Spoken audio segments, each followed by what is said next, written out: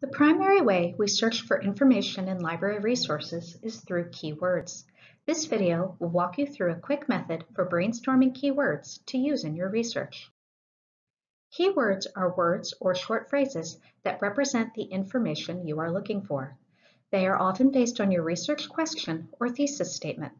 It's tempting to just jump into typing words into search boxes, but it can be really helpful to take a few minutes to brainstorm keywords. This helps you stay organized and be prepared to try different keywords or different combinations of keywords. Let's say that our research question is, how does climate change affect health? The first set of keywords can often be found in our research question or thesis statement. So here, we might start our brainstorm with climate change and then health.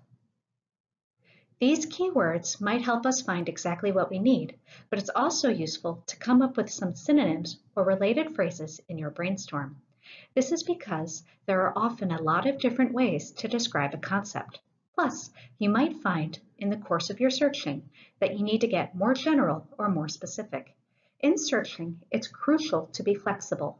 Basically, brainstorming synonyms and related phrases helps you prepare for how you might need to adjust your searches as you go. So in this case, we might try global warming as a synonym for climate change, health impact or health effects as a variation on health, or go broader and try public health.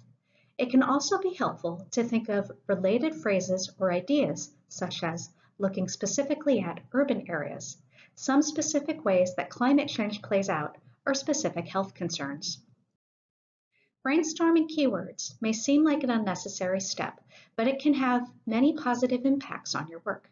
First, it helps you strengthen your topic by causing you to think critically about what exactly you want to write in research. Next, it can help you develop a research plan because you will have a better idea of what you are looking for. Finally, this activity allows you to see what words and terms you can mix and match in the databases to find the resources about your topic. If you have any questions about keywords or would like recommendations on databases to use, we're here to help. Thanks for watching.